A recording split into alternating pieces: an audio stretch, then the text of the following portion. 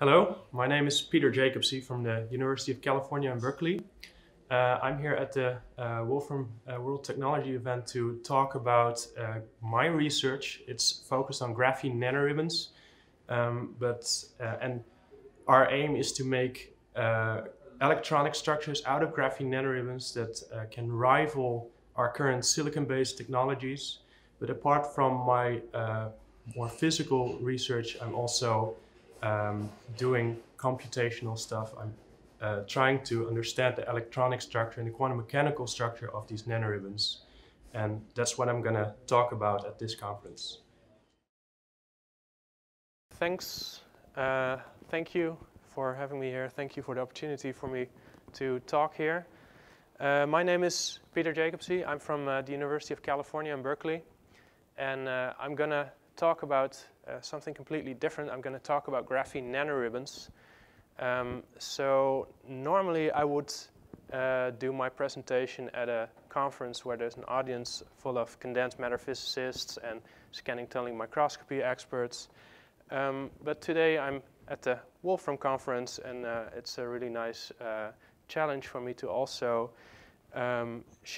highlight some of the more computational part of my research, but also impart hopefully some enthusiasm for the experimental physics that I'm also doing. So I'm going to talk about graphene nanoribbons. You see an example of that here on the screen. Graphene nanoribbons are narrow strips of graphene. It's carbon atoms in a honeycomb arrangement.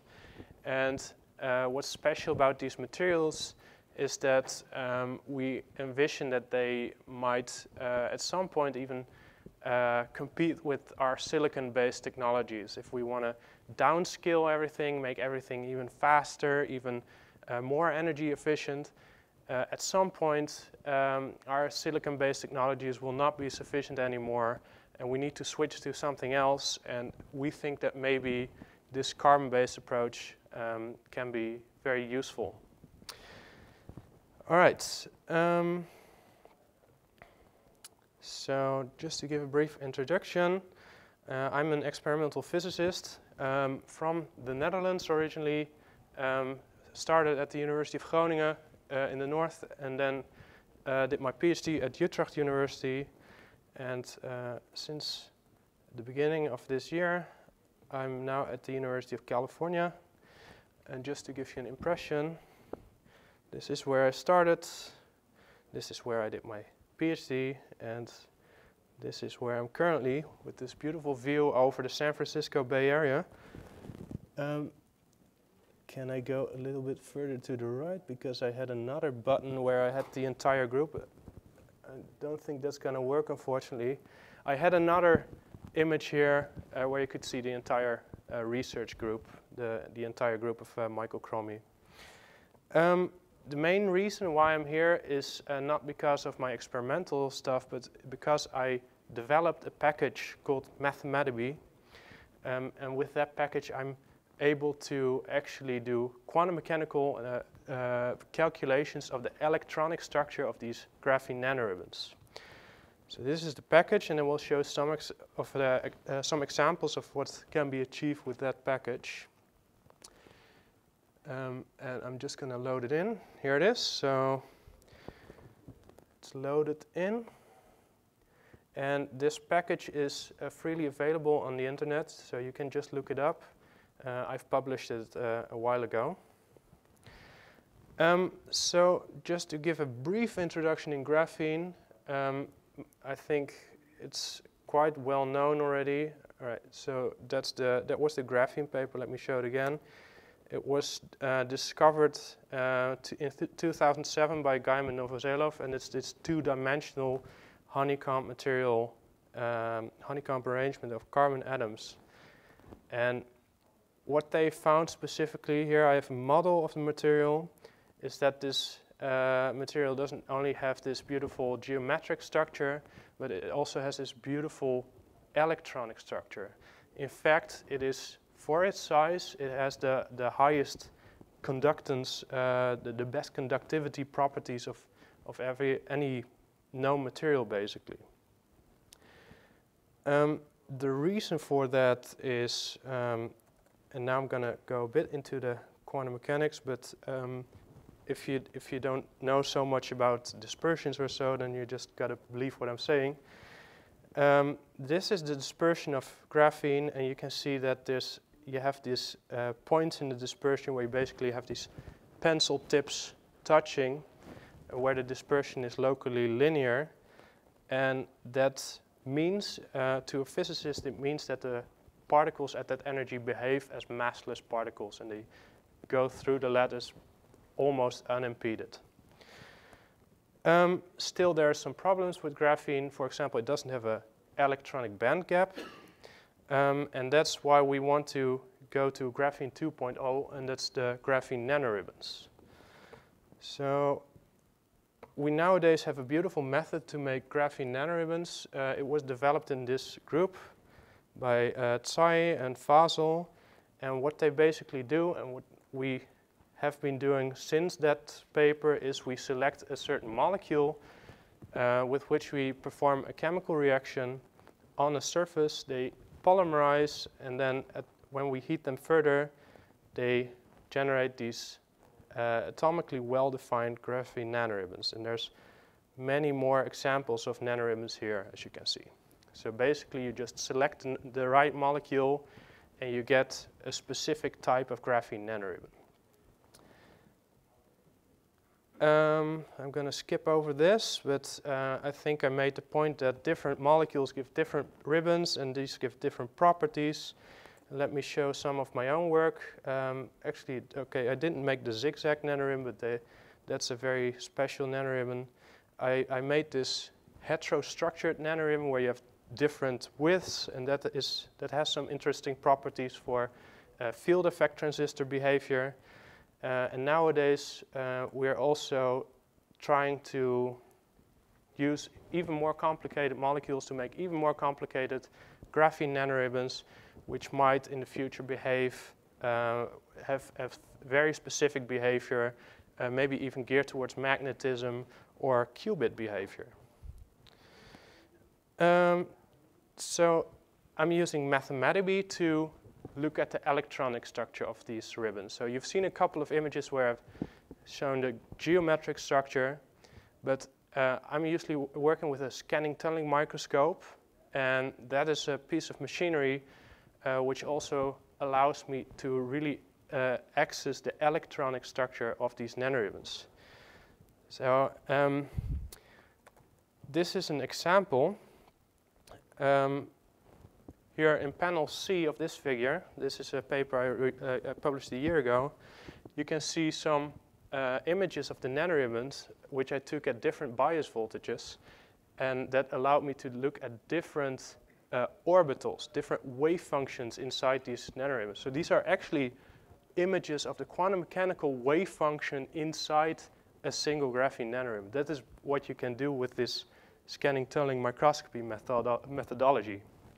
And as you can see, there's also panel B, and you see basically the same patterns there, and that is the wave function as I calculated with my Mathematica package. Another thing that we can do, so what I've also done is with the tip of the scanning tunneling microscope, I've lifted off graphene nanoribbons from the surface with atomic precision, and in that case you can look at the conductance of through the nanoribbons. Here in panel D you see the experimental conductance, but also with tight binding with this method I can also calculate the conductance through these single graphene nanoribbons just based on the laws of quantum mechanics. This is something else. So I've helped my co-workers with a different project. This is not nanoribbons, but this is carbon monoxide molecules on copper. But also here, they were able to look at wave functions, and you can see some wave functions experimentally in A, B, and C. And in panel D, E, and F, you see my calculations with my tight binding package. And recently, I've made these two-dimensional nanoribbon, these interconnected nanoribbon structures. And also, what's interesting about these structures is that we have, for example, these interface localized states which I can then simulate with Mathematica, and I can simulate the projected dispersion, local density of states, wave functions, and that's all pretty convenient. Yeah?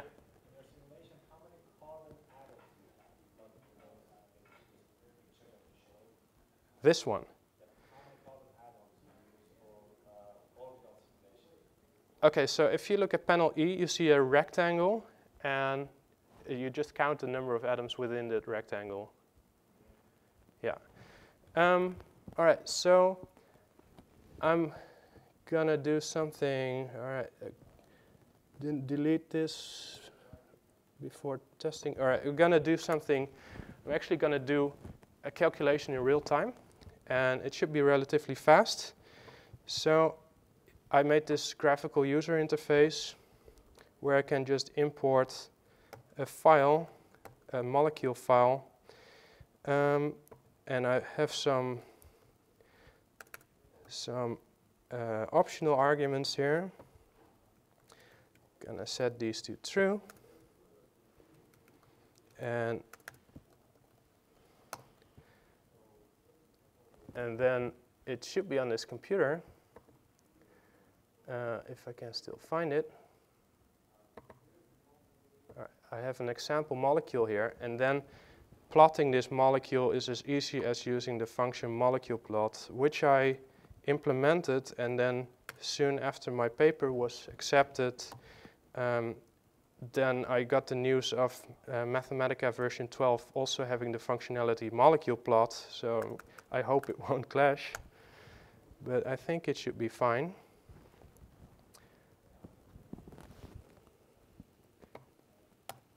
All right.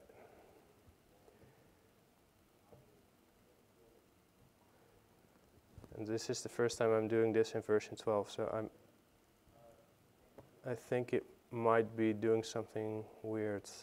All right, anyway, so what you then do is you can put the full name of your package in front of your, so just put TB or molecule plot or wherever your molecule plot lives. I'm not sure how this is gonna work out. Like, I'm gonna need to specify the context, or I'm not sure how this is gonna work, but Because now it just sees the system. yeah.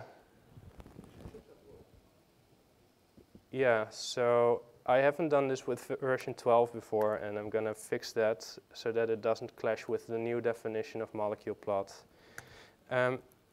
Anyway, so building a Hamiltonian is as easy as using the function build Hamiltonian. And then I'm really a bit disappointed that I can't show these molecules in real time, but in principle, I would also be able to show you in real time how I can get a whole load of orbital plots, for example, and that's just a matter of, I can do that within 1 minute. All right. But you have to believe me and just look at the examples, and you can trust me that in a future version I will deal with this clash. So I have some more examples of results.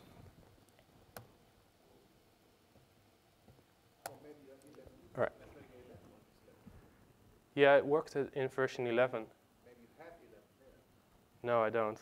This is not my laptop. Yeah, but sometimes Okay, I need to look into that. Anyway, so I just wanted to show you a few examples that don't require me to do the calculation right now. Examples that I've done earlier. And actually I've just copy-pasted these examples from the tutorial that I've written. So when I developed this package, I've written a very extensive tutorial, 170 pages, so there's plenty of documentation. Here in the top you can just see what molecule plots should do if you just select a couple of different settings. You can see an example of using different basis functions, so it has implementation for S and P type orbitals. You see an example of a levels plot where you can just visualize electronic levels and where the spin up and spin down channels are and which levels are occupied. And here I have an example of iso surface plot, where you can visualize the electron density at a certain isosurface of this molecule. I have a few more examples. So example of nanoribbons. So here I have an example of a basis change where I went from one basis to a symmetrized basis using the so where I use a new basis to calculate the electronic structure of these nanoribbons, and you can see that in the dispersion diagram on the bottom right, where you see the dispersion in terms of the symmetry groups of the wave function. So that's kind of special. And also the charge density distribution inside a graphene nanoribbon, where I just exchanged some hexagon rings with heptagon and pentagons. And also you can see some analytical forms of the Hamiltonian for a few sample systems. And what is what called? Substitution of pentagons and heptagons. What is that? Some people call it 5-7 graphene. Some people, there's like few names for graphene allotropes. It's called Heckelite or Fa graphene, I think. So you just gotta look into the literature. A few final examples. So here you see examples of dispersion plot 2D of different lattices with different atoms. Here you see a few orbital plots of graphite, so the three-dimensional material. The density of states of 1, 2, and 3-dimensional chains of atoms or cubic lattices. You see a few orbital plots of the electronic leap lattice. And you see the dispersion in KE space of a Kagome honeycomb lattice, which is very interesting for metal organic frameworks. And the Mathematica logo itself is actually the dispersion of a square octagonal lattice. All right, so in conclusion, the Mathematica package allows me to explore the electronic structure of graphene nanoribbons, and nowadays even more, because I completely generalized it to allow any kind of input. And as you have seen, it's a tool for doing quite quick calculations. You haven't seen the full power of that yet. I wanted to do this in real time, but I ran into some difficulties. But in principle, I would be able to do that in real time. But at the same time, I can also get publication-worthy data out of it. So it's more general now. It's available to the general public because I published it. So if you just look up Mathematica, or if you look up my name, you'll surely be able to find it. With that, I would like to do some acknowledgement. And here you finally still get to see the Chromie group. So these are my colleagues. I acknowledge the financial support from the Dutch Research Council, but also my former colleagues from Utrecht University, where I started developing this Mathematica package, and also from collaborators of other groups in Berkeley. And you, of course, for listening to my talk.